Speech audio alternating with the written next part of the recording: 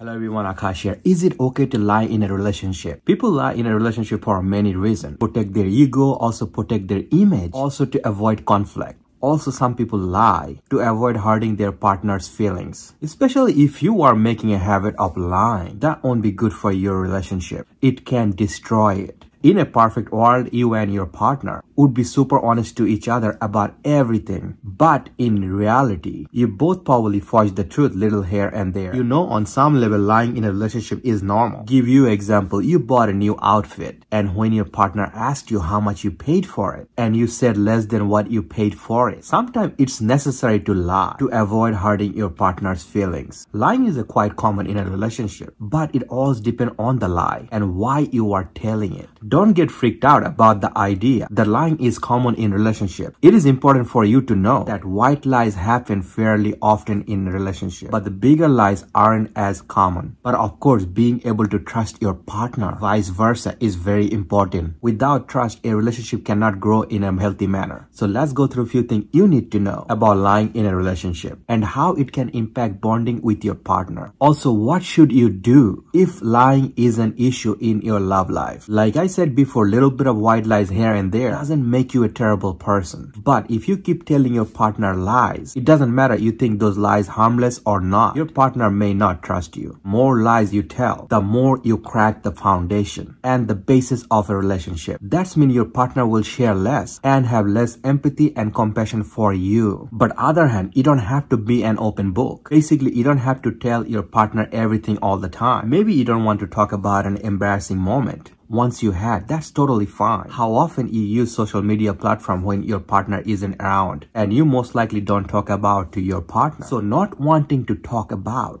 it isn't the same as lying. But you forgot to tell your partner that your ex recently slid into your DMs. That isn't the same as browsing on social media platform. You're probably thinking how and when to admit a lie. Well, you can wait to be called out by your partner, or you can put on your big boy's pants and get real with them. Taking responsibility for yourself is an important element of empathy and self-reflection. So if you get into a situation that your partner found out, you chit-chat with your ex in a party, it will be best for you to use the I word. You could say to your partner, I wasn't honest with you. I was hanging out with my friends and my ex was there and we caught up but nothing happened. Sorry, I should have been upfront with you. But don't say like, I lied about it to you because you are irrational about these stuffs. That's kind of like gaslighting to make things worse. So if you get into a situation, you kept a lie a secret and your partner asks you if you lied, it will be best for you to apologize and tell the truth. Otherwise, you most likely tell more lies to try to cover it up, and that won't end well. So it's very important when you do admit the truth, talk about how your lie made them feel and what can you do to make things better. Because when trust has been damaged, it's very important to talk to your partner to understand how exactly to improve your relationship. After you own up to your lie, you need to keep providing to your partner that you can be trusted, but it's not going to happen overnight. Trust only going to form